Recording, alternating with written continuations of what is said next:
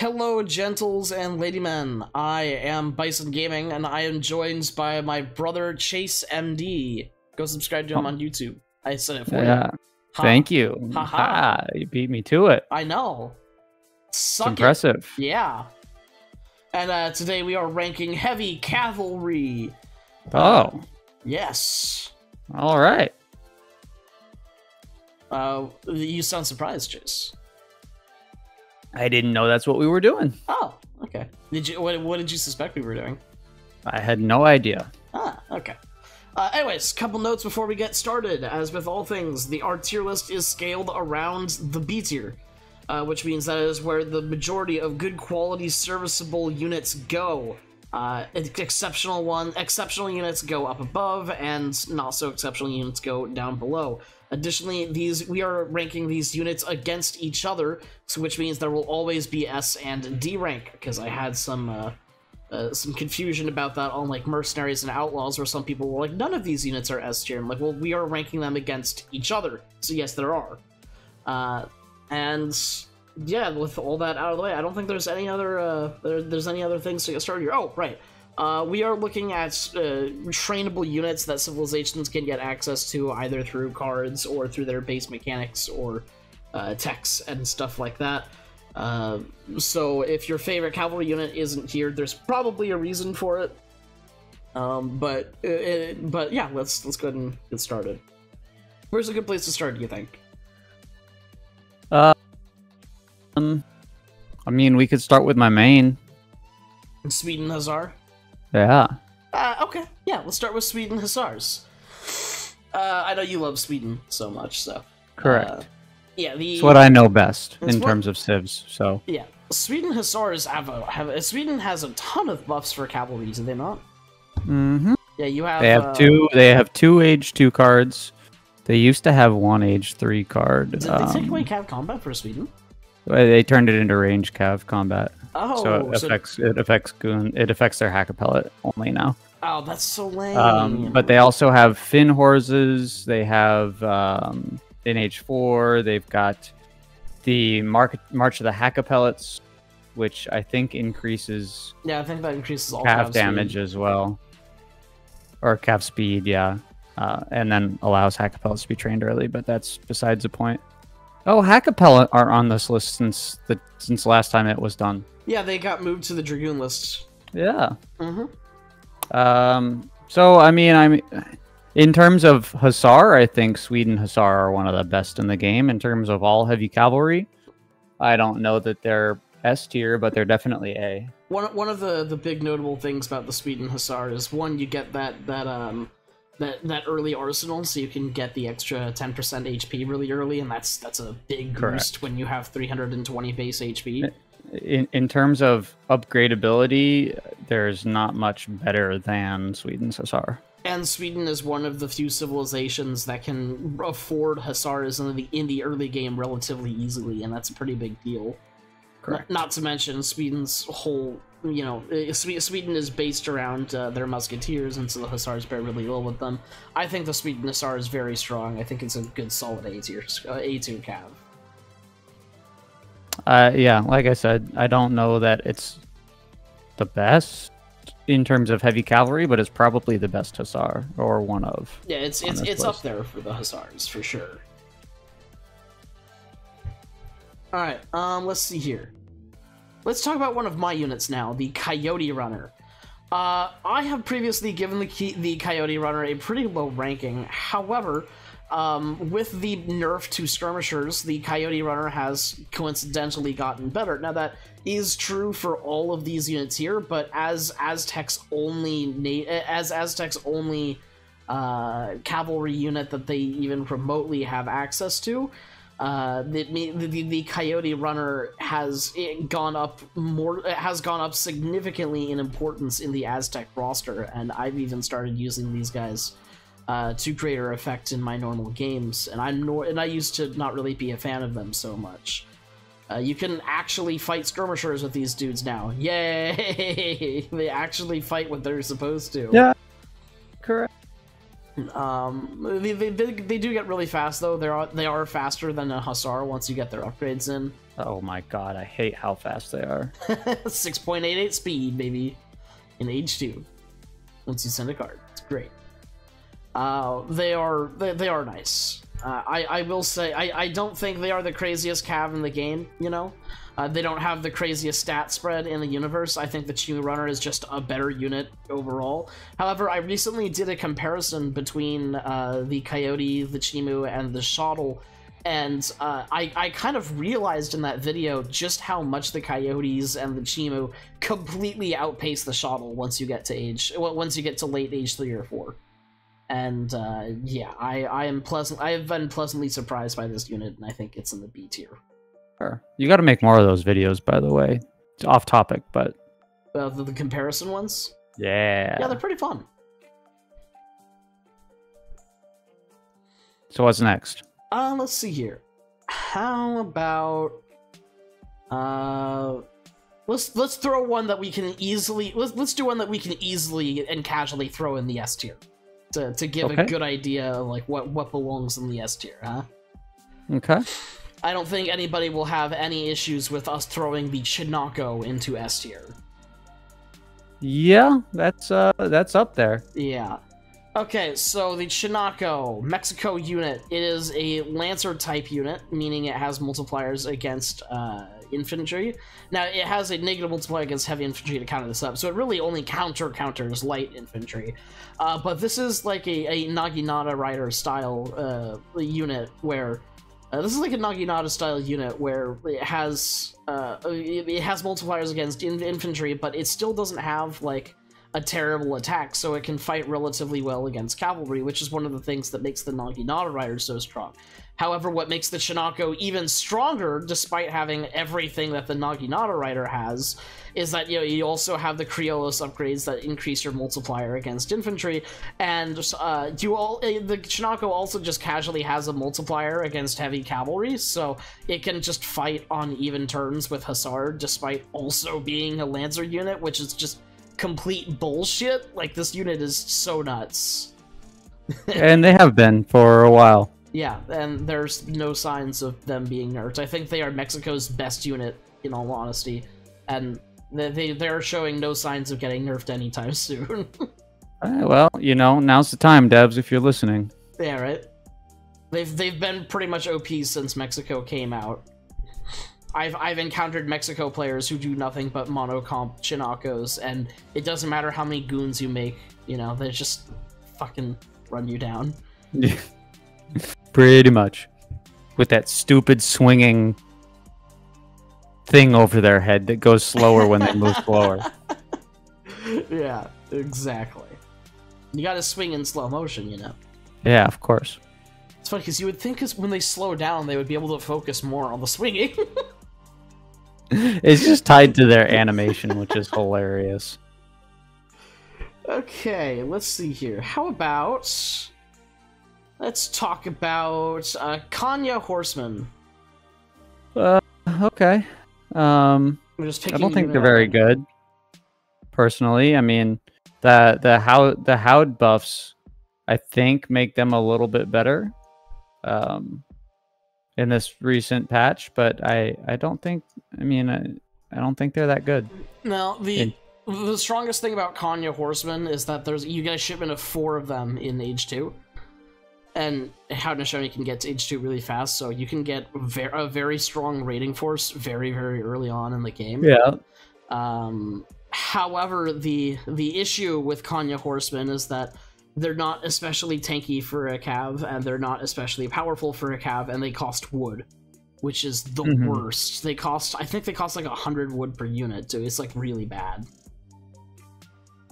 And so these guys just feel awful. There's no way to change their wood cost to coin either. So these guys just feel awful, and you never find yourself wanting to make these past the second age. Good thing Howd never goes to Age 3, so you're fine. A lot of Howd players go into Age 3. That's how they get that's how they get their super good skirmisher and goon. But yeah, I think Kanya Horseman is an easy C tier. It's not useless. It's not useless because they do have that 4 Kanya Horseman card for raiding, but man, you know, If it weren't for that, they'd definitely be in the D tier. If how didn't have that shipment.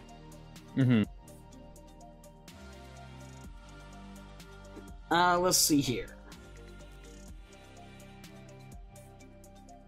I don't know where to go next. Pick something. All right. Randomly. Sours for India. These guys are 2 pop units, but they really feel like 1 pop units. They are so hilariously fragile. They are camel cavalry, so they are lancer cavalry too. They have the same. They have the same base attack as a Spanish lancer, which is 20, which is not good. But they have like terrible multipliers. They have only a 2 times against infantry, and then even that's ruined against heavy infantry. So these guys are fragile. They do no damage. They still cost 2 population, despite this. They are faster than other cavalry, but like it doesn't matter when you're so fragile that even skirmishers with this nerf can still shoot you down. That's a big issue with the Sours. You don't see them in too many India player compositions, to be honest. You really don't. They're more of a specialty case. You use them when you really need something in Age 2, because, you know, when you get to Age 3 and above, you know, you're going to be sending the Mahout shipments. You're going to be getting Mahouts with your Age up, or you're just going to be training Mahouts. You know, there's very little reason that you would want to bring Sours into battle. After all, the Mahout is also a Lancer, but it's got better base damage and area of effect. And it's tanky. It's slower, though. You know. Yeah. Well, it's a trade-off, and I think most people will take health over anything else. Yeah, it's the same... It's one of those things where it's like... Yeah, it's just one of those things. I'm gonna put the Sour in the D tier. It's one of my least favorite units in the game, and I like love playing India. Alright, let's talk about the Steppe Rider. Steppe Rider is an interesting unit. It is China's Age 2 cavalry unit. They are Lancers, believe it or not. They have an infantry multiplier. They also have extremely high siege for a 1-pop Age 2 cavalry unit. They have like 25 siege. It's kind of nuts. Yeah, it is up there. Which, you know, having fast moving 25 siege is quite good. I definitely think the Steppe Rider is like a fairly okay unit. You know, it's one of those. It's like the Strellet of the Hussar. You know, they're not going to win against anything else here. You know, they're going to get their ass kicked, but they do their job when they need to, and when they close in on a big group of skirmishers, if you have a big group of steps, then you know it's going to turn out relatively okay. Yeah. But yeah, you see them a lot in Chinese player compositions. You know, they can get some good raids. One of the big issues I have with just most China units in general is batch training. I despise I mean Banner Army training. I despise Banner Army training because it means, especially for a unit like the Steppe Rider, which is so individually weak that you need lots of them in order to make a difference. Like, this is going to require making double the Banner Armies compared to just batches of 5 that you could have made, you know. Sure. And it's going to be a whole lot of excess units. You need like 2 batches to get like 4 of them or something. Yeah. So it's the whole China conundrum of, oh my god, my enemy just monocomped skirmishers. I need to monocomp, or my enemy just monocomped cavalry. I need to monocomp goons. Wait, no, I can't. You know, it's the whole China thing. So I'm gonna put the Steppe Rider here. I think it's actually, I would lean more toward B personally. But B? Okay. You think? I mean, they're serviceable. They work when you need them. Okay, we'll put them in B for now. We now have a unit at every tier, which will kind of give us a good like baseline for sure. I mean, they do work, but I still think they're less than the good quality average units. Well, it's your tier list. Put them where you need them. I'll put them at the top of C, because I don't think they are, like, a good quality, solid unit. You know, they do their job, but they don't do their job super well. You know. Mm-hmm. Okay. All right. Let's see here. Let's talk about. Let's go through the hussars. How's that? Okay. Sure. Let's see. Let's talk about the French hussar. Another hussar that I think both of us can easily agree goes in the A tier. Probably even ahead of Sweden. Oh yeah. Oh yeah. France is like... They go ahead of Sweden. I think Sweden's hussar get a bad rap because they're underused. I legit think Sweden probably has the best hussar in the game after upgrades. Well, for one thing, France does have the 3 upgrade cards because they took one away from Sweden. But they also have the thoroughbreds, which reduces their cost as well. Once they get into age 4, and then they also get the early arsenal with the free tech. They get an early arsenal and they get a free tech, I think, whereas you have to pay for yours. Yeah, but and then France is the other economy in the game. It is like the only other one of the few other economies in the game besides Sweden that can pretty easily afford hussars in the second age. Okay. In fact, I think the only reason, the hussar is a very solid unit, I think, and for France, and I think Sweden is like the second best hussar for sure. I think most of the hussars are going to end up in the B tier, but like not thoroughbreds, Finn horses and March of the Hackapellets, you do have to consider that Sweden does have those if you're going to compare the 2 units. Yeah, of course. What does Finn horses do? Can you remind me? It's I don't remember off the top of my head, but it's an age 4 buff to Alcav. Okay. That Sweden has. All it right. might do train time. It might be train time. I'm not sure. Gotcha. Or HP. I don't know. I think Sweden has a super strong hussar. I think it's probably the second best after France. Okay. I think most, if not all of the other hussars are going to end up in the B tier. That's probably where I would put them all. Yeah. Except for maybe Malta, but... Or British. Really, I wouldn't put Malta... I'd definitely put Malta in the B tier, but like a strong B tier, but B tier. Alright, let's talk about it. Let's talk about it. They upgrade with every shipment you send, so they're just automatically better. No, they do not. These are order hussars. They are not. Right. They are not a Malta. They are not one of Malta's actual units. So that's true. They don't gain benefit from the HP buff. They also have no upgrade cards whatsoever, and they're 10% more expensive. The only card that affects them just makes them cost normally. Instead of they do shadow tech, so they do shadow tech. That is an important note, and also importantly, and this is something that I always want to bring up, is that the hussar, the Malta hussar is actually the best early game raider in the entire game. And the reason I say that is because so when people think about good early game raiders, they think about like Ulans, right? Yeah. Ulans, though, they actually kill settlers in only 1 less hit than a normal hussar. Normal hussars take 7 hits to kill a settler, just barely, and then they overkill by almost all of their next attack, right? But Ulans end up, so they take 7 hits, and Ulans, they do 6 hits to kill a settler, which is really great, right?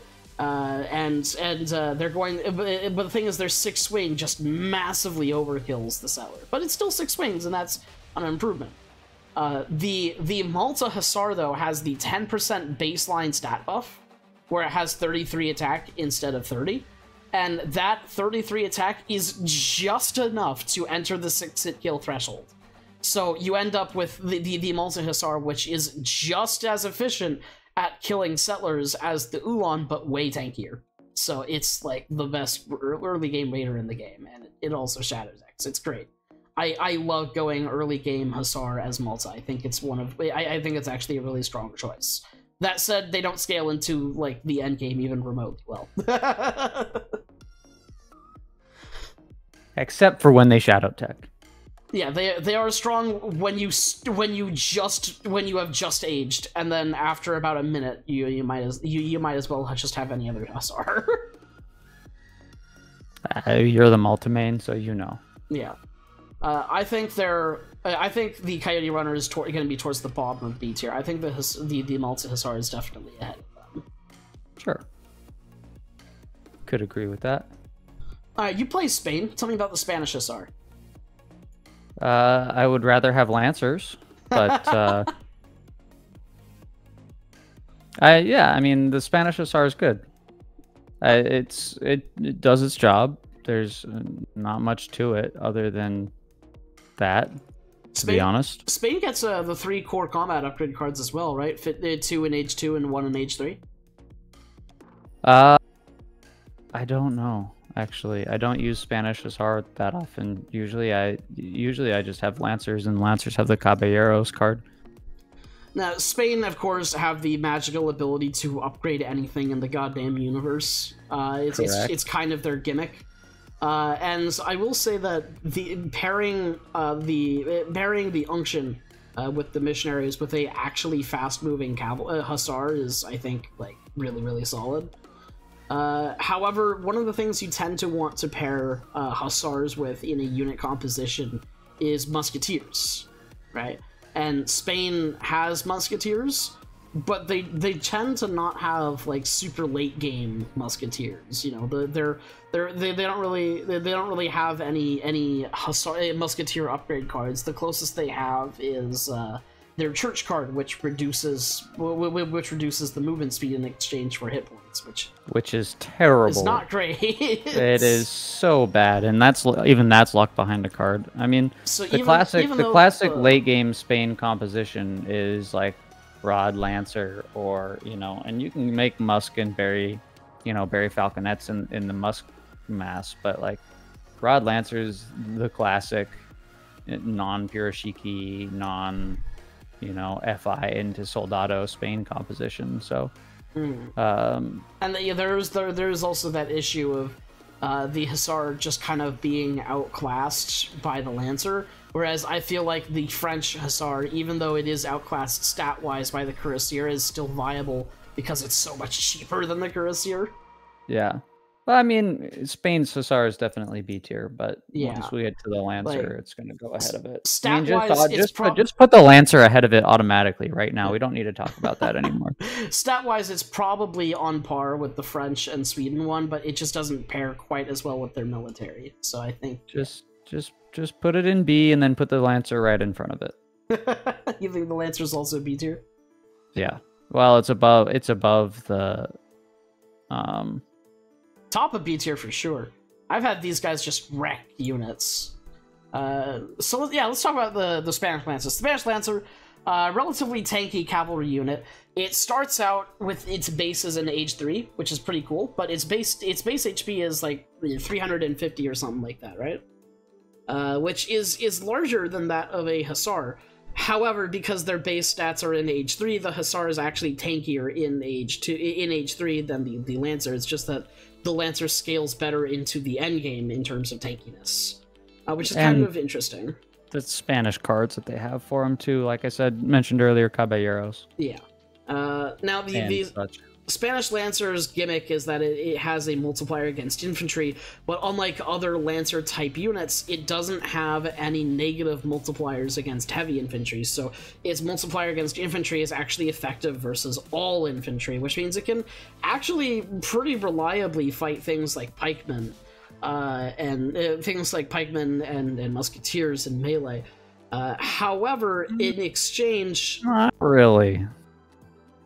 However, in exchange, it does have it trades with them rather than just outright losing, I should say.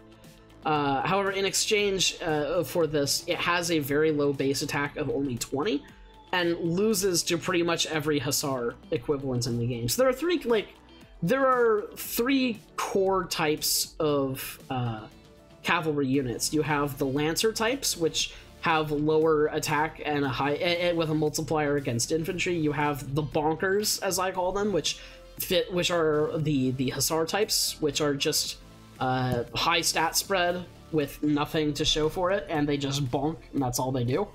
And you have the Cuirassier type, which the big boys, which have AoE. Those are the 3 core archetypes, and the Lancer is the prime example of everything that's strong, but also everything that's weak about the Lancer archetype, and that's that they just lose so heavily to the bonk type Cav, in particular. They just lose to other Cav. And that's the reason they're not going to go any higher than the B tier, but they do their job really well. If your enemy goes to if you find a skirmisher mass, that mass is dead. Like, there's no stopping you. Yep. You don't even need that many Lancers. You really don't. No, they just wreck. Yeah, they wreck. Alright, Italy Hussar. What are your thoughts? They're alright. I don't use them too much, but they're good. I mean, they're serviceable. They get the job done. If you need a Hussar unit, you got a Hussar unit. Yeah, I mean, Italy is interesting because you're looking for techs for them anyways, so, you know, pretty much by default they have higher line of sight than other Hussar, because you're getting the church tech for it. I'm pretty sure Italy have Cav Combat in Age 3 as well, which is pretty nice, as well as the 15% boost to melee damage for all land units in Age 2. They pair well with Musketeers, which is also great because that's one of the units Italy likes to make. Yeah, and like this is going to be one of your core support units when you're making things like Papal Lancers, in order to buff out and pad out your cavalry mass. So I think very highly of the Italy Hussar. Yeah, I mean, it's not a Sweden Hussar, it's not a Lancer, it's all right. Yeah. It's when its primary function is to make your Papal Lancer mass bigger. It's not the greatest in the universe, but it's very solid, you know. I think very highly of the Italy Hussar. I think very highly of every unit in the B tier, and I think that is the point of the B tier. You know, it's a unit that you think highly of that does its job but isn't exceptional in its fields, you know. Sure. Like, it isn't the star of the show. The Italy Lancer is not the star of the show. No. Definitely not. Alright, let's talk about USA Hussars. They are normal Hussars. You can get them to be cheaper in Age 3, and that's really cool. It also comes with a free vet upgrade, so that's really nice. However, if you send Georgia Hussars, you do need to make a lot of Hussars for the card to end up like being worth it and back to a value of 1,000. So you better be making lots of Hussars if you send that card, which I'm assuming you are if for the purposes of this tier list. And you know the Hussars are the USA Hussars are cheaper, but they're not that cheaper. And again, they are just baseline Hussars. The only upgrades you get are like the arsenal upgrades. Other than that, their only combat card that they get access to is actually locked in Age 5. You mean 4? No, 5. It's a federal card. Oh. If you age to Age 5 with Florida, of all states, you get a 15% attack and HP boost, plus a 5% speed boost and a train speed boost. Gotcha. However, the other card associated with Florida just gives you a bunch of cattle, and who the fuck needs that in Age 5? So nobody ages to 5 with Florida. But it's still a Hussar and a Hussar bonks, and because of that, I think it belongs in the bottom of B tier. I think the Coyote Runner is a little better than the USA Hussar. All right. The Coyote Runner can at least have its wood cost be turned into coin too, which is really nice. It's really convenient. All right. Let's see. Dutch Hussars. Thoughts? I mean, I think Dutch goes Reuter instead. So. It's true, but I have seen a lot of Dutch players go with Hussar in Age 2 because they have all the coin income they need for us. They just focus most of their settlers on food. Yeah, I mean, and it's going to be interesting to see, you know, with the change to the Dutch that the last two, or like, I guess it was 2 patches ago now. Well, no, 1 patch. You know, fixing Dutch States Army. I'm not sure. Yeah. Dutch States Army. But like Dutch unit comps are a lot less, you know, skirmreuter anymore, especially with the heavy or the light infantry nerf. So yeah, they still don't have a musketeer, which hurts them a lot, except for Dutch States Army, where they get Highlanders. Yeah, but point being, with the recent changes in the patches in the 2023 patches, it's not quite so guaranteed that Dutch just goes Skirmreuter anymore. So, and if they're looking for a good support unit, one that they can easily afford is the Hussar. I don't think they have very many combat cards for Cavalry, if any, but like, you know, the Hussars, it's an easily affordable choice for Dutch, and just because it's easily affordable, I think it's better than the USA one. So we're gonna put them right here. Right here. Yeah. Okay. And we have only 2 left already. Portugal and British. Which one you want to talk about first? We can talk about Brit. Okay. Personally, I think British are the only other civilization that I'd consider putting their Hussar in the A tier for. Yeah.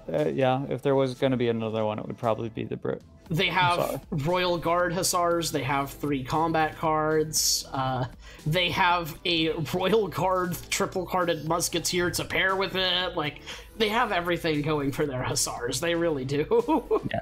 Yes, they do. So, yeah, there's really not much else to say. Probably around here. And lastly is the Portugal one. Probably just put it in B too. Yeah, we'll just throw it in the middle of B.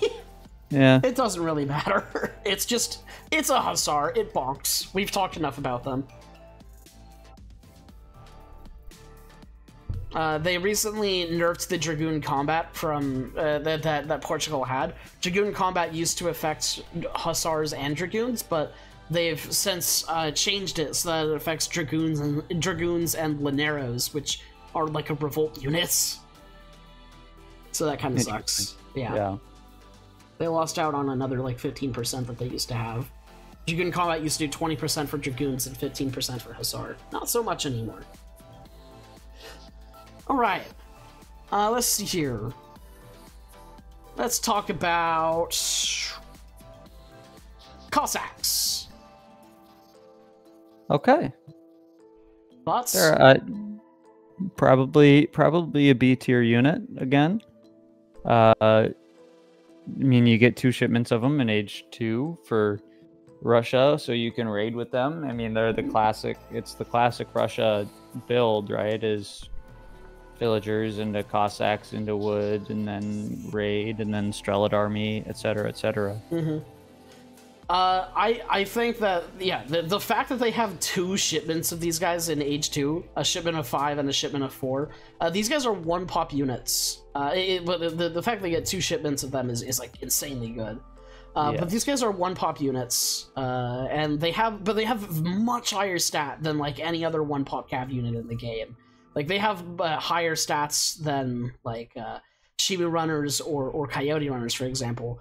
They kind of like don't have any upgrade cards, which is kind of weird. They have like very few upgrade cards, if any. But they have such great bases for an age 1 cav unit. You can kind of just get away with using them no matter what the age is, anyways. Yeah. And like they're always going to be out in the early game. They're always going to be raiding. Like these guys, I think, are very solid units. They also don't have their role taken away by the Opry once you get to age 3, which I think is really cool. You know, they still function as the heavy cav unit of Russia even after you upgrade, even after you get Opries, which is, you know, something that I can't say the same about for like the Spanish Hussar, for example. Yes. I think the Cossack is actually pretty strong. I'm considering putting it either at the top of B or the very bottom of A. I would put it at the top of B if you're gonna of those 2 places. I would put it there. Gotcha. I don't think it's better than the Lancer necessarily. Enough to warrant putting it in A tier over the Lancer. All right. USA, let's talk about the two Ulans. USA Ulans first. They're bad. They're really bad. Okay. Actually, let's talk about Germany first, because that'll be a more interesting conversation. Germany Ulans. They come with the civilization bonus of getting 2 Ulans free with every shipment. They have really low HP. They are 2 pop units, but they have less HP than like even the Cossack, I'm pretty sure. They have like 190 HP. They have really high base attack. I think their base attack is 38, or maybe it's 41. Do you remember off the top of your head? No. Okay, well they have not at all. They have really high base attack, and you know these guys are going to be like your premier raiders, just because Germany just kind of gets them for free just for existing. They are, however, I have an issue with the Ulan, and that is that it is just not tanky, and as a result, it kind of loses against most of the other bonk type cavalry units in the game. And it's very difficult to keep them alive. It's not so difficult in the early game, but especially like late age 3 late age 3 and onwards, it's very difficult to keep a Ulan mass alive unless you specifically have an age advantage over your opponent.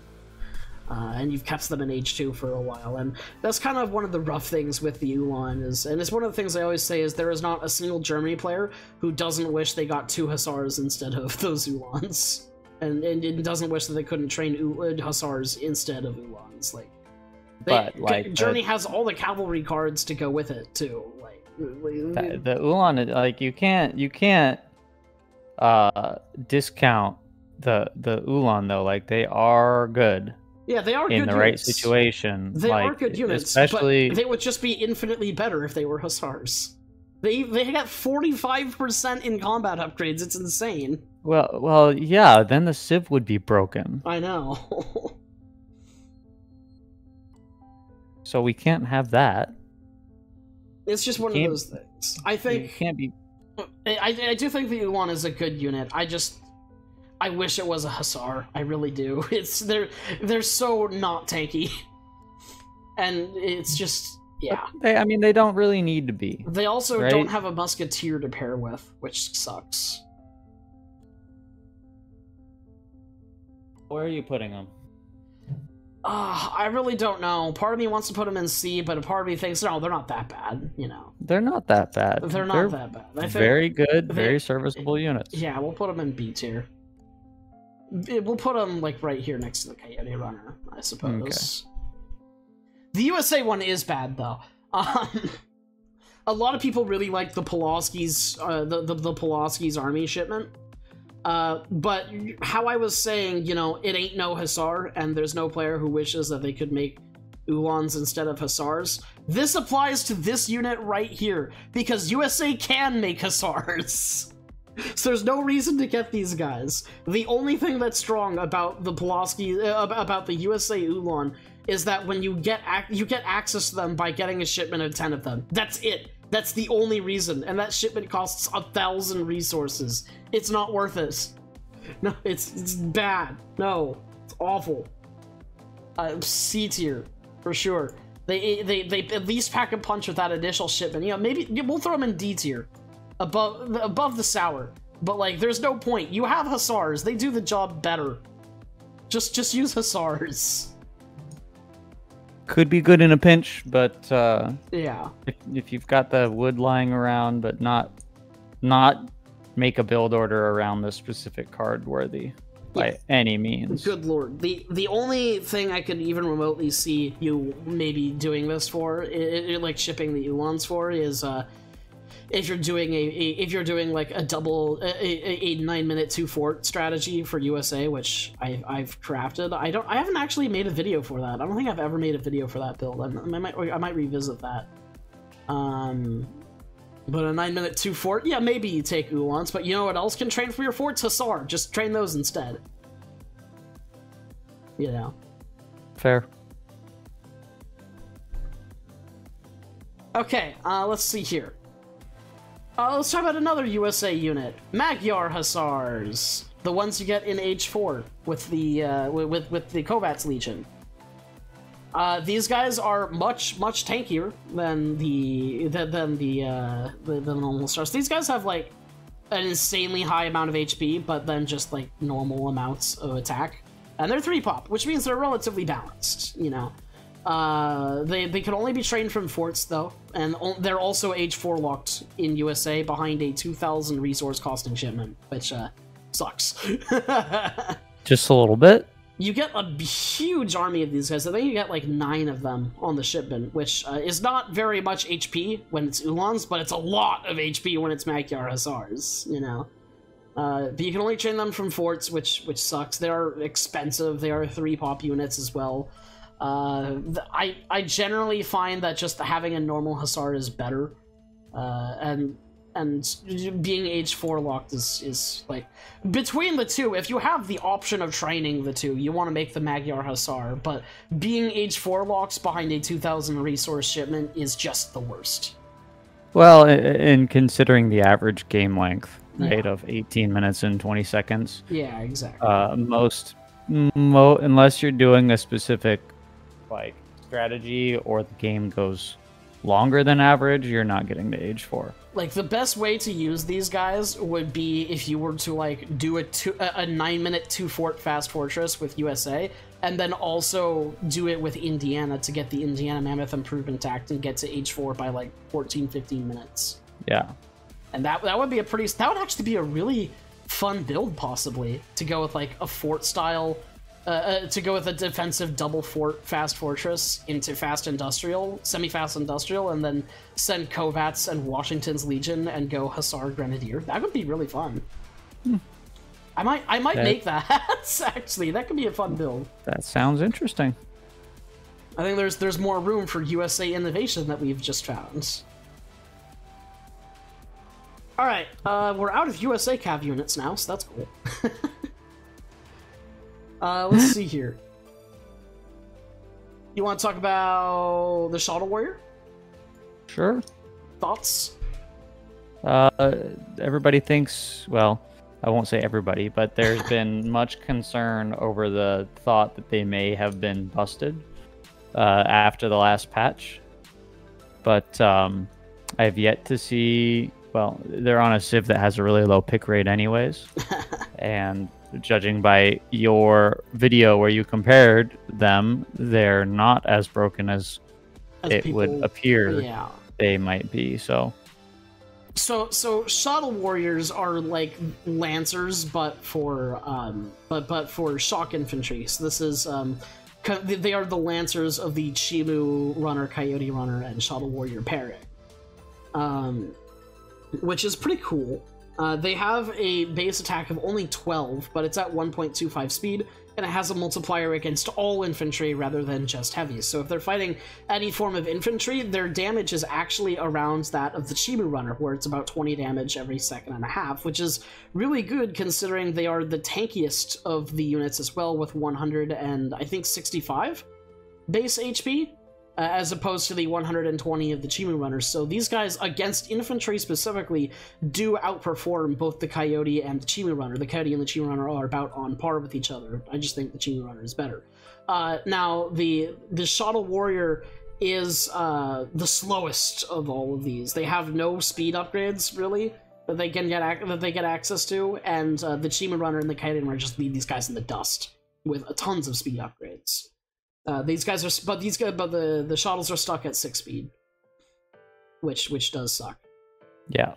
And especially like once you get to age 3, they have a Shuttle Warrior combat car, which really helps out. But once you get to late age 3, Aztecs are going to have their 10 Warrior Priests if they hadn't had them already.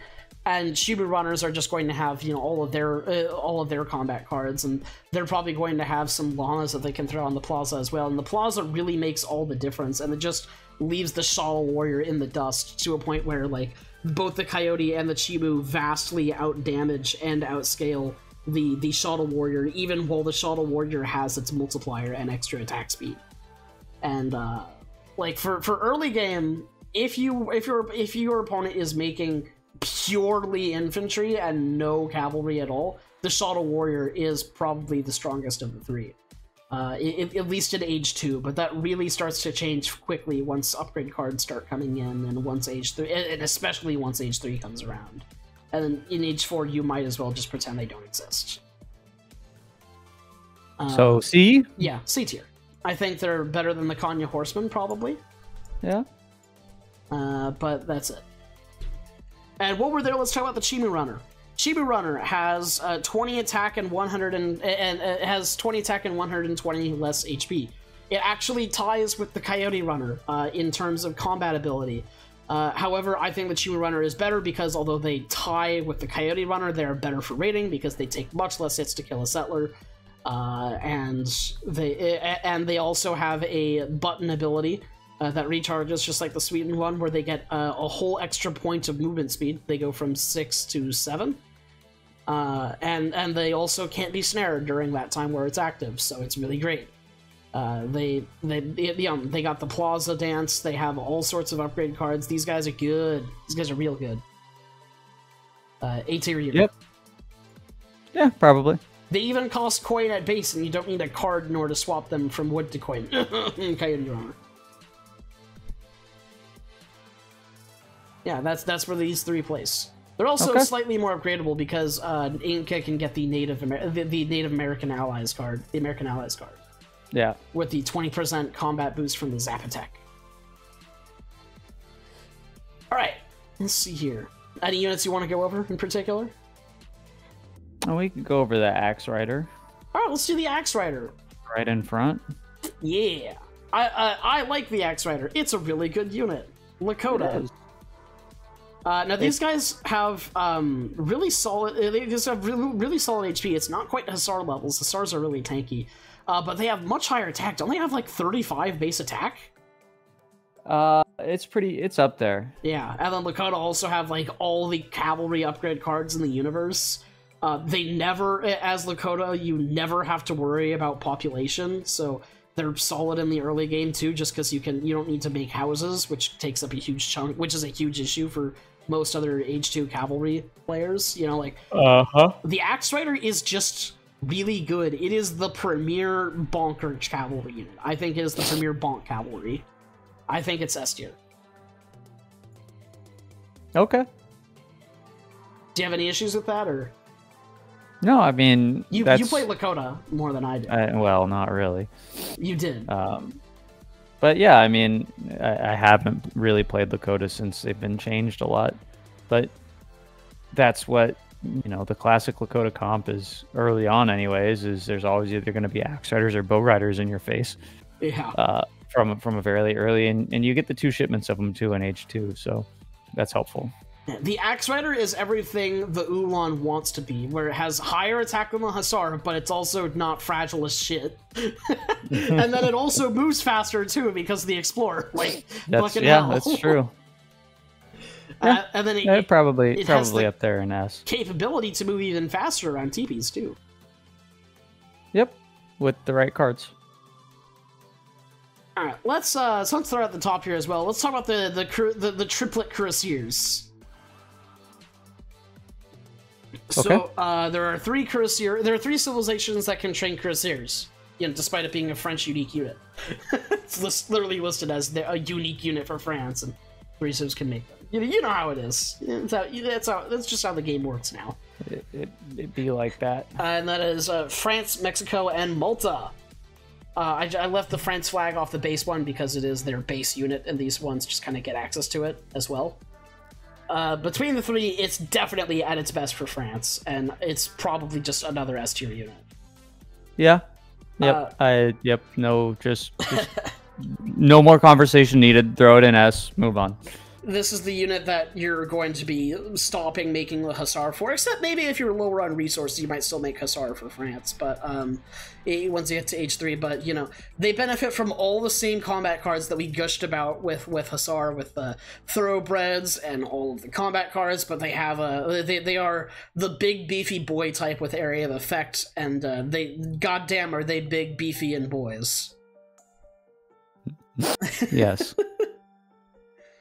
Thoroughbreds making them cheaper is so nice. Alright, Mexico and Malta. Mexico... Let's do Mexico first. These guys are one of the army cards, the Legion cards. And you can only train them out of forts, which sucks. You also only get like a shipment of 5 of them in Age 3, which is a little rough. You know, it's about the same as the 10 Ulan shipment, but like, you know, it's only 5 SARs. It's not a crazy amount. It is like a solid amount considering I think France's Age 3 Hussar card is 3 Hussars, but it is a Cuirassier card is 3 Cuirassiers, but you know, when you're paying 1,000 goddamn res for a shipment, you expect a little bit more than 2 extra Hussars. And you're just paying for that trainability, really. Yeah. But yeah, I personally don't find these guys particularly great, just because you have to train them out of forts. I think, you know, you're better off just sticking with the Chinako. Yeah, that's another problem, is it's completely outclassed by the Chinako. I think it's probably another one of these D tier units. Yeah, I don't think I've ever seen a Mexico player do that. Use them. I've seen it once. Alright, now, the Multi-Crusader, on the other hand, is a slightly different story. These guys, you know, they at least, they train from commanderies, which you can make a hell of a lot more of than you can forts. They also train faster because the forts, the fort-specific units have a train penalty on them. Not so with the commandery. The commandery can also teleport units, so that's really cool. Like, there's so many more benefits to being able to train them out of the commandery. Best of all, the shipment that you get of them is actually big. It's a really big shipment. You get, I think, 11 Cuirassier. Wow. Yeah. You have to pay 1,500 wood for it, which is really expensive on one hand, but on the other hand, like, wood is one of the few, like one of Malta's fastest gathering resources. Like, you're not going to have an issue affording 1,500 wood with Malta. You know, especially because you're gonna be making commanderies and outposts all over the goddamn map, which'll boost your like, you're not gonna have any issues needing to afford the shipments. Yeah. And it's one of the other things. It's one of the things that pairs super well with the Opry. You know, the Opry costs the same amount of wood. So we'll talk about these units like right after each other. I think it's definitely better than the Mexico, if nothing else for the fact that you get fucking 11 of these guys when you send the shipment. It is locked till Age 4, so there is that. But you know what? It's actually got some usefulness, you know? It's actually got some usefulness. I've actually even trained these guys a couple of times in late games, and I can't say the same about Mexico, so... put them in C. Yeah, we'll put them in C. Let's see. I want to talk about the Russian and Malta Opries now. Okay.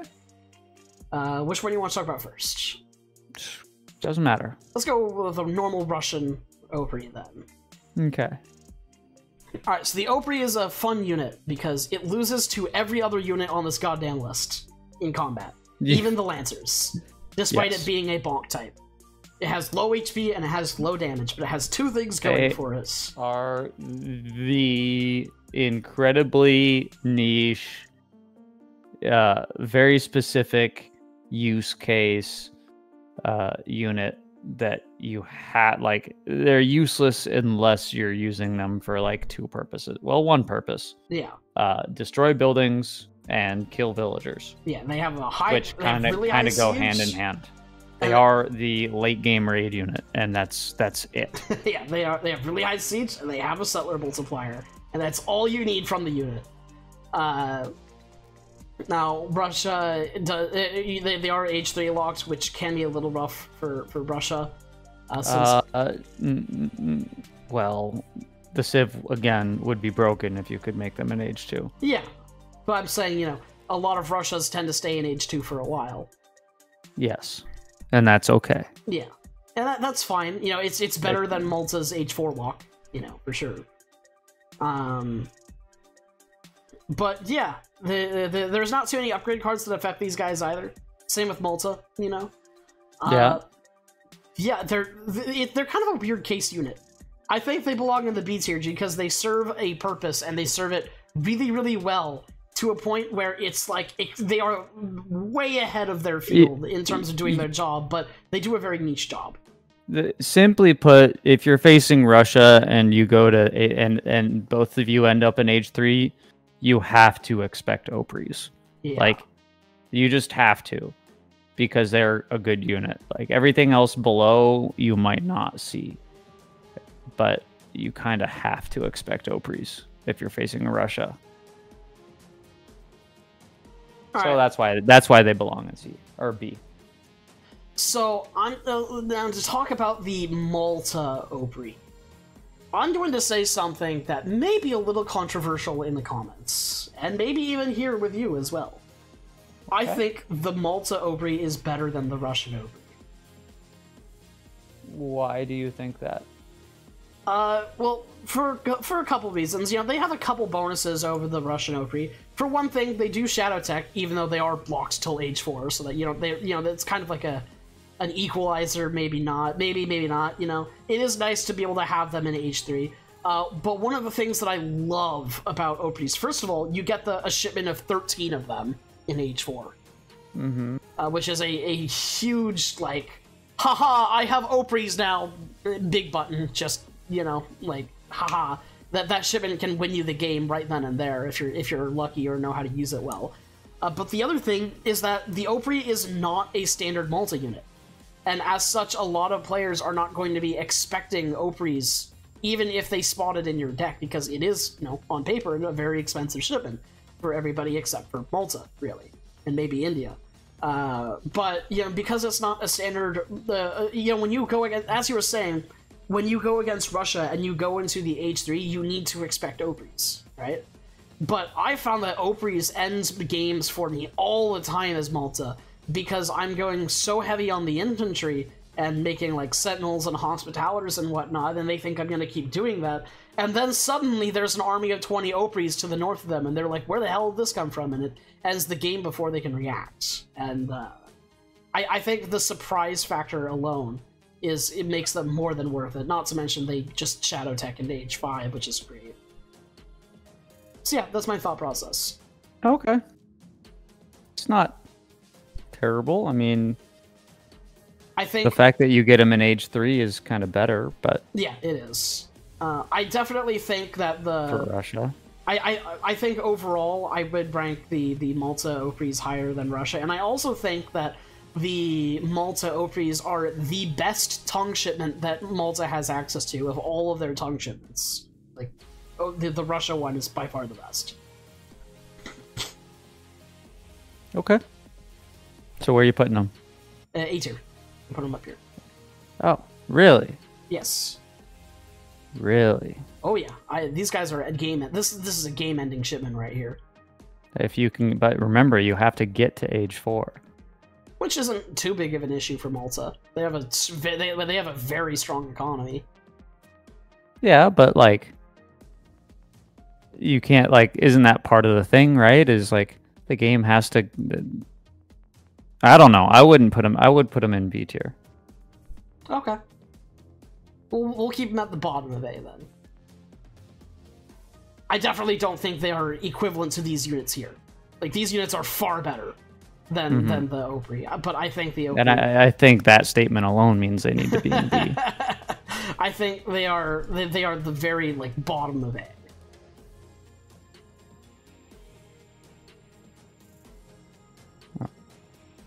All right, what's next? Let's see here. Let's talk about Tushunki Prowlers. How about that? Another Lakota unit. What are your thoughts on the Tushunki Prowler? You play Lakota more than I do. I literally don't play Lakota. You play more than I do. No, I don't. Not anymore. But you used to, and that means you played them more than I do. I don't. I have no idea. I didn't even use these units. I played them so little that I didn't even really use these. Okay.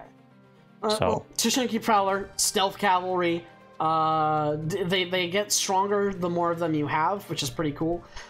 They recently got changed. Well, not recently. Several months ago, they got changed that they are age 4 locked instead of age 3 units, which is kind of weird. And because they also, like, I feel like they weren't especially, like...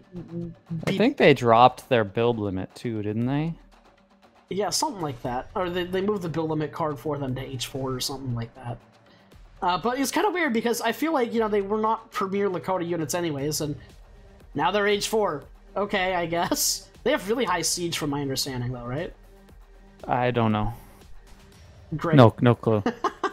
The thing about these guys that makes them special is that they are cavalry that can go stealth. What a horrifying prospect.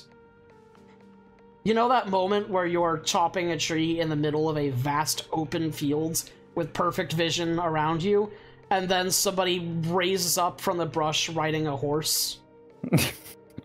That's the Tashunki Prowler. Now I'm just imagining, like, a horse on its knees just, like, crawling through the tall grass with the dude landing, like, sitting on top of it, like, laying flat on its neck. There's nothing more horrifying in concept and prospect than a Tashunki Prowler. In practice, though, you just set up some outposts and it's fine. keep your explorer next to your military, you know, that kind of stuff. Especially if the nerfs to stealth, but like, you know, it's also cavalry, well, so by the time it's close enough that the stealth is like revealed, you know, there's not much you can do to get away. It's true. Speedy boys. But you know, Age 4 locks, not insane stats. Not great by themselves or in small numbers, which doesn't help. I feel like the Step Rider is probably more useful than the Tashunki Prowler. Maybe we should put these in D tier. Top of D? Sure. Yeah. Alright, let's finish off the Malta units. Malta Lancers! They are very unspecial. You get a shipment of like 10 of these guys in Age 3, which is really good. But like, you do have to send a shipment for them, and that is something that the Hussar doesn't have to say. Yeah. Again, it's one of those things where you see you don't see that unit too often at our ELO. So I feel like Spanish Lance is probably one of the relatively more common cards that is sent for the Maltese. I mean, anymore Malta just goes like bow pike and I don't know. I mean, not so much anymore because they've been buffing sentinels and nerfing crossbows. Well, every Malta game I've spectated, they've gone bow pike. So yeah, well, that's because most Malta players don't know how to play Malta. Except the Malta crossbow is one of the best units in the game. I mean, we're getting sidetracked here, but like bow pike is one of the best unit comps for Malta. Yeah, that doesn't mean they know how to play Malta. That means they know how to do the most optimal thing, and that's it. Where's the creativity? That's where my channel comes in. Subscribe. Creativity doesn't always equal wins. Hashtag Polar Bear Fast Industrial. All right, next. Hey, the Polar Bear Fast Industrial is a good... No, we can't just say next year. We need to talk about this. We're going on this tangent. Don't you dare, disrespect the Polar Bear Fast Industrial. That strategy is our baby, okay? And it is damn good. It's not great, but it's good. And we're back. The entire 15-minute rant just got cut out, but you know what? It's okay. We're back talking about heavy cavalry tier lists. But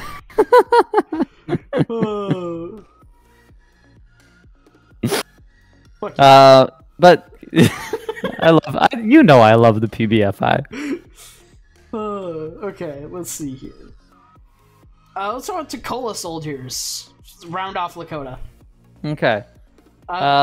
Formerly known as a dog soldier, you get them from big buttons and shipments and Plaza. and yeah, dancing for. I say dancing. You don't dance for them anymore. You commune for them, but that sounds weird. Yeah. You ceremonialize them into existence. You commune them into existence. From the community plaza. You chat them into existence casually with your citizens in the middle of town. They just spawn out of nowhere.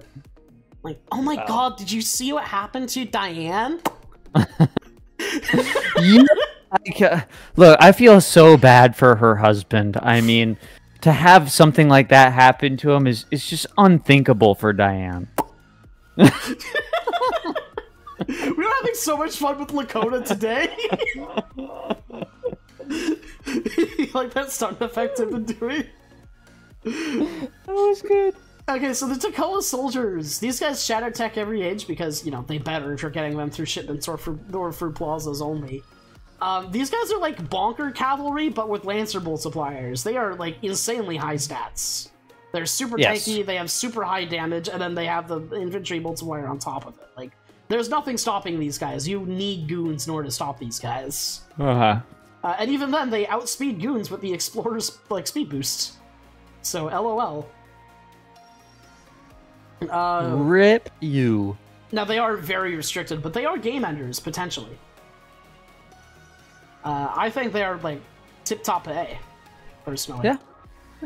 I don't think they're quite S tier. You know, they're not trainable under normal circumstances. Have we gone over the Rifle Raider? The Rifle Raider I went over in the Dragoon tier list, and I'm not going to be including it here because although it does have the heavy infantry tag, it functions more so as a goon. Okay.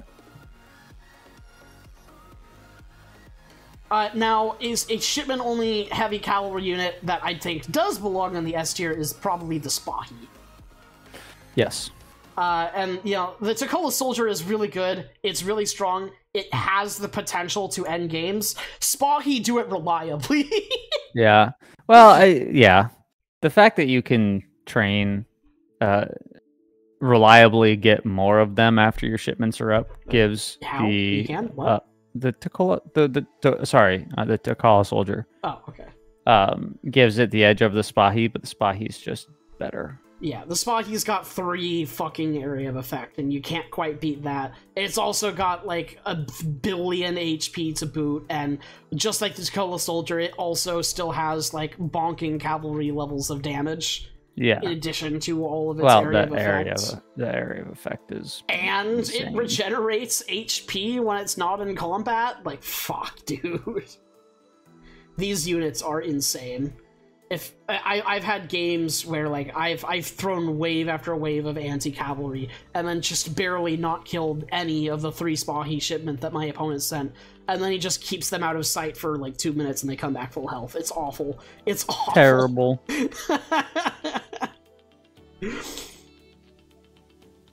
Let's see. Speaking of Ottomans with good fucking cavalry units, let's talk about the Dali. The Delhi? Same thing. Delhi is probably A tier. Yeah, I mean agree. that's my initial response, initial thought. They gave Ottoman a Hussar that gave him the ability to. Well, and first of all, before the patch, it was like Delhi raids were just the end of you because they had such high attack speed and such high damage, which has been nerfed a little bit, thank God. Yeah, but and such definitely high still, speed, which has also been nerfed. Definitely still A tier. So they casually just took away Ottoman's Royal Guard Hussar and gave them a Royal Guard cavalry unit that's like the Hussar, but with slightly more damage and slightly more speed. Because why not? You know? Yep. And it just kind of, they just made the Hussar better as a baseline stat unit, which is really hard to do, I might add, because the Hussar is a really, really strong unit in base stats. And they just casually just did it with the Dolly head. Now, like, Dollies are one of the most common things that you'll see Ottoman players go for. Ottomans tend to be really annoying because they either monocomp Jans, monocomp Obelisk Hunters, monocomp Cavalry, and it all works. God damn it, Ottoman. It's so annoying. S tier Civ. Yeah. Easy. Yeah. They are... Ottomans are super annoying, and the Dolly is the prime example of that. It's just... They don't have very many combat cards. They don't need them because they're just baseline better than Hussars. Yeah, and faster. Yep. Alright. Agreed. Let's go over the couple of Chinese units here. The Iron Flail and the Meteor Hammer. I feel like both of those are probably very good. I don't know if they belong top of B or bottom of A, but they're in A somewhere. But yeah, they're. So these two units have something going for them in the Chinese army that I actually like. I complain all the time about banner armies and that you can't like monocomp one type of unit. Iron Flail and Meteor Hammer are the exception to this because they are both heavy cavalry units, and they are paired together in a banner army, which means you can get a banner army of just heavy cavalry, which is amazing. You know, you can't do that with skirmishers, you can't do that with pikes, you can't do that with step riders of any kind, but you can do it with heavy cav. Yeah. Now the Iron Flail is like a really weak version of a Cuirassier, and the Meteor Hammer is rather unique. It is, I think it's better than the Iron Flail, despite the fact the Iron Flail is, it has better baseline combat stats, but the Meteor Hammer has a ranged attack that does melee damage, which is pretty cool. I hate units that do that, by the way. But because the reason it's super cool is because it allows you to fight artillery from range. They are functionally better than like every Dragoon in the game, even with the Dragoon multipliers, because they just do melee damage from range. And I still hate units that do that. It makes no sense. Like the Shuttle Warrior, like why? What do you mean the Shuttle Warrior? Or what is it? There's another unit that does range, that does melee unit from range. It's an Ethiopia unit, isn't it? Oh, I know what you're thinking of. It's a native unit. The Sudanese Dervish. Yes, the Dervish. That's stupid. And then like the Bolus Warrior with range snare. I hate that too. Like, I hate it. It's dumb. I don't think it belongs in the game. It just doesn't make sense. The Yarumi warrior, the Yarumi for India does range damage in melee. It was kind of interesting. Yes, also dumb. Whatever. It set a precedent because it existed in Legacy, so whatever. So did this. Been in the game for 15 years now at this point. Still dumb. Anyways. But, yes. The Meteor Hammers, you know, they're kind of meh in terms of actual combat ability against normal units, but the fact that they are functionally better than, like, every Dragoon in the game is, like, I think propels them far above the Iron Flail. I think the Meteor Hammer is, like, up here, and the Iron Flail is, like, right here. All right. For me, this is really high for Chinese units, because I normally hate banner armies, but the fact that these are paired together and they're both heavy cavalry is chef's kiss. I like it. Alright, Desert Warriors. These are for the African and Ethiopian civs. It is the siege cavalry that, we are also going over these in the Outlaw tier list, and spoiler alert, we don't think very highly of them. They are cheaper than Hussars, but, you know, even though they do siege damage, they don't really functionally do, like, much more damage. In fact, sometimes they even do less damage than Hussars. Because they used to do 30 damage, siege damage, but now they just do 26. And so, yeah, here's a primary issue that I have with these units. So, take a Hussar, right? What's a standard Musketeer's melee resist? 20%, right? Mm-hmm. That's 6 damage off of the Hussar's 30. That's 24 damage, right? This guy does 26 siege. It gets around that. You get a 2 damage bonus off of fighting Musketeers. That's great. You think, well, cool, that means this unit is slightly better than the Hussar, right? And it's like, well, no. Because you really, realistically, want to be using this guy against skirmishers anyways, right? And when you're fighting skirmishers who have range resistance, how much damage does the Hussar do? All 30. And this guy's sitting here doing 26. And the Hussar also has more HP. The only advantage to these guys is that, and these guys cost like 3 or 4 pop. So the only advantage that these guys have going for them is that they are slightly cheaper. They're like 120 coin or something like that. Which is still like 50% more coin, but it's without the food cost compared to a Hussar. So there's like no purpose to these guys. Even when you compare them versus just basic cavalry units. Sure. So- I do still think they hold a purpose though, because they are going to be a very solid unit when you are going for outlaw strategies. You know, especially when you compare them to like the Shuttle Warrior when it comes to. They're not out. We're not counting them as outlaws for this unit. Well, they are outlaws, but they're just we are counting them as like the Ethiopia specific unit. Okay. And, you know, Ethiopia does go with outlaw builds sometimes, where they go with their guaranteed access for outlaw units that they get, which, for reference, we are not considering the Ethiopia and Hausa trainable access to their outlaws for the actual outlaw tier list. Mm-hmm.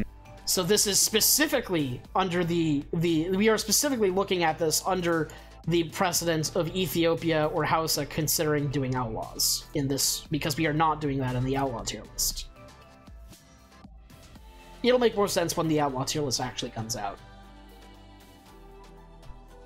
But yeah, I don't think very highly of these guys. I definitely think they're probably better for Ethiopia and Hausa than they are for the Euro and African civs, just because, you know, they at least don't have a Hussar to compete with. But, you know, Ethiopia has the Shuttle Warrior, which is still pretty solid in Age 2, which is pretty damn solid in Age 2, and Hausa has the Raider, which is very solid in Age 2. So even then, you know, you're only going to be building these guys as a support to like Desert Warriors or Desert Archers. Yeah. Okay. Let's see here. I want to do the Raider next for. Let's do the Raider and Lafitte. Sure. All right. What are your thoughts on on the Raider? I've seen them used very effectively recently.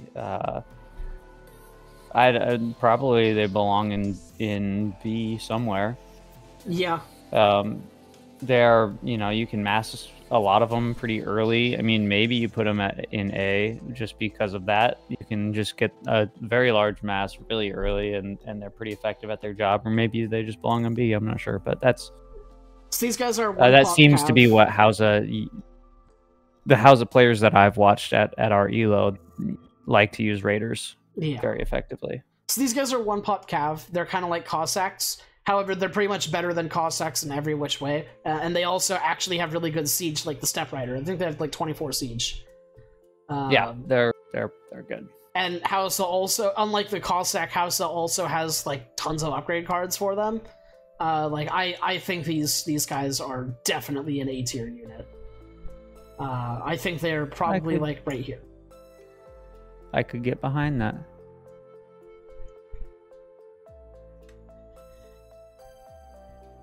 And then the Lafitte Knight is, it's like a Hussar, but more tanky and with less damage. That's what it is. It's super tanky Hussar, but they are Age 3 locked, but you can send a card to make them available in Age 2 for Hausa. But one of the things that is really great with these guys with Hausa is that you can get a card that gives them area of effect. Big deal. Really big deal. Imagine just turning a Hussar into a Cuirassier. That's what that card does. And there's still 2 pop. Like, so, fucking hell. These guys, I think these are S tier. I think Lafitte Knights are insane. And before they got nerfed, like, they were so good. Yeah. Yeah, they really were. They've anything that's been nerfed and still sees plenty of play is probably S tier. Yeah, for sure. Alright, let's talk about one that I thought was S tier in previous lists, but I don't necessarily think so now. The Naginata Rider. Okay. I previously kind of thought of the Naginata Rider as the S tier, the S tier Shinako, but slightly worse, you know. And that is still relatively true. It is the Chinako, but worse. It has very similar base stats to the Chinako in almost every which way, and very similar multipliers as well. The only thing it doesn't have is the Chinako's cavalry multiplier. And so although it performs, relatively well against Hussars, it's still going to like lose to them. Well, and part of what kind of knocks them down in terms of rating for me is that Japan players just don't really use them. Yeah, you're more likely to go with the barracks in H2 as Japan. Yeah, and they're expensive. I mean, Japan's eco is kind of slow to take off. So you got to get your shrines up, which means you're chopping wood, and Naginata costs coin. So you can put your shrines on coin, yes, but then your shrines go up slower, and so it's like a trade-off. So most Japanese players don't go for Naginata, at least early on, and even once you get to mid game, you've got Ashigaru cards. So you do have Naginata cards. You can upgrade them with, is it Bloody Harvest? It might be Bloody Harvest. I don't remember the name of the card off the top of my head, but Naginata are good, but a lot of Japan players will just, they also, especially in teams, monocomp Ashigaru or Yumi and be just fine. Japan also doesn't have any access to a Criollos equivalent, correct? What does that do? Criollos is the card that Spain and Mexico has that gives their Lancers an extra multiplier against settlers, against infantry. Criollos or Caballeros? Caballeros, my bad. No. They do have a upgrade card, but I think it just increases their damage. Yeah, it's not overall. It's not the crazy multiplier one that that's Lancers and Cuatreros get. See, yeah. I definitely think they're still a very strong cavalry unit because if you see a mass of Chinakos and a mass of Naginatas, and you have if you have a mass of skirmishers, and you see a massive Chinakos or a massive Naginata, it doesn't matter which one you go into. You're fucked either way. And they still both of them still fight relatively well against Hussars. The difference is Chinakos can beat Hussars, and Naginatas don't quite get there. They come close, Yeah. I think they're like right here. Top of A. Less than the Toccoa. Yeah. Less than France. Right here. This is a good spot. Are you better than the Sweden Hussar? Right okay. Wait, no, that's Ollie.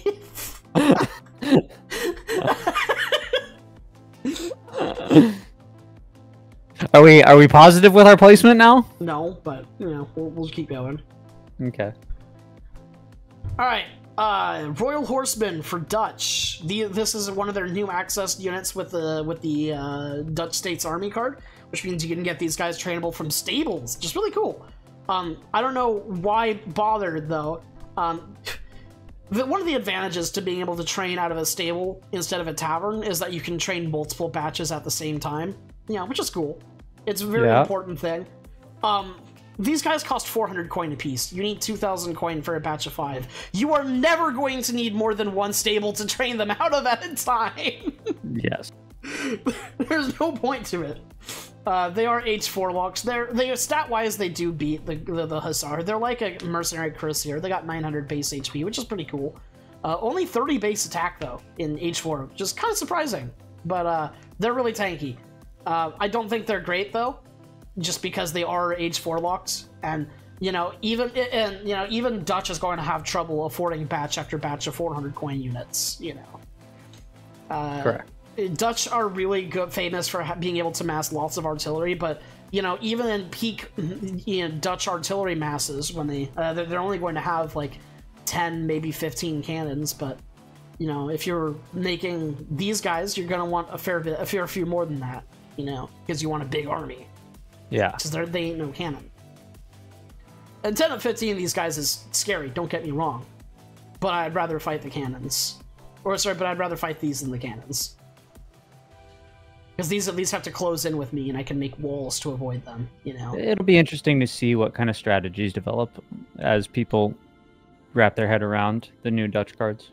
Yeah. For now, until I see proof otherwise, I definitely think the Royal Horseman is not preferable compared to just heavy artillery spam, or, like, horse artillery spam. I think it still has its place. I think it's still solid.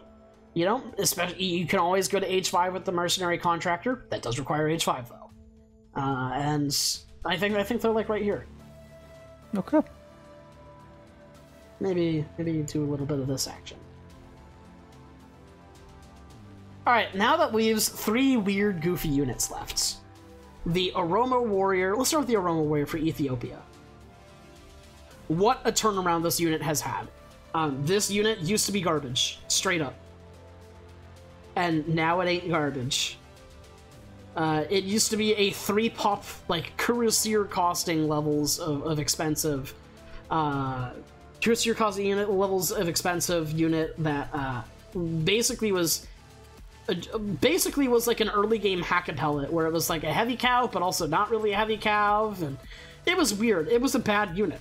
Now it is explicitly a heavy cav unit that has a charged musket attack, rather than like a harquebooster type deal where you have like a short range shot. So these guys have 1 attack speed and really high attack, and they only cost 2 pop, and they're a fair bit cheaper than they used to be now. These guys are like super hussars with a charged musket action on top of it. Like, if you get they're equal in pop numbers, and if you get an equal sized mass of hussars and aroma warriors, the aroma warriors will shred them to pieces. That said, even though they are crazy pop efficient for what their stats provide, the big disadvantage to the Aroma Warrior is that they are very expensive. So you're not going to see them for see big masses of them for a very long time. Because in addition to them being expensive, the Ethiopian eco ain't no France eco. Because their resources are also going to be mixed with influence. And these guys don't cost people are experimenting with Ethiopia boom type builds, though, so we might see these in the future getting a little bit more visibility. Yeah, for sure. I think they have a few combat cards as well to their names, so that's nice. I think the Aroma Warrior is... I think people haven't quite figured out how to best use them yet, but I think they are very solid. Until people figure out how to best use them, I'm not going to put them any higher than B. But for now, I think they are a very solid top of B tier. Alright. And that leaves us with the Papal Lancer and the Mahout Lancer. Which one do you want to talk about first? Papal Lancer, sure. Papal Lancers. I fucking love these guys. They are very good. Yeah. Remember how we said the biggest strength of the Italy Hussar was that it pads out and your Papal Lancer mass? Yeah. This unit is the reason that the Italy Lancer is in B tier. Let's just say that. Available as early in Age 2 through use of the Broken Lance Company, but trainable starting Age 3 and above. These guys have, what, 700 base HP or something like that? Something dumb like that? Yeah, it's nuts. And they have deflection too, so as long as you keep them together, then I'll end with your other units, and they just tank. These guys are like 700 HP. They have deflection aura, which means they absorb damage from units around them onto themselves, which is great because they're so tanky. And then they also got like an infantry multiplier with really high base damage. Like, these guys are nuts. You can only get them in batches of 3. And through using your cathedral, but let me tell you, dude, it is worth it. And they got that cavalry combat upgrade as well. Like, these guys are so nuts. Like, in terms of the basilica and training units from the basilica, there are 2 units in particular that make the basilica weight particularly worth it if you want to make your army, especially in the late game. And those are the Papal Lancer and the Papal Zouave. And I think the Papal Lancer, honestly, I almost want to put it in S tier, except for its availability.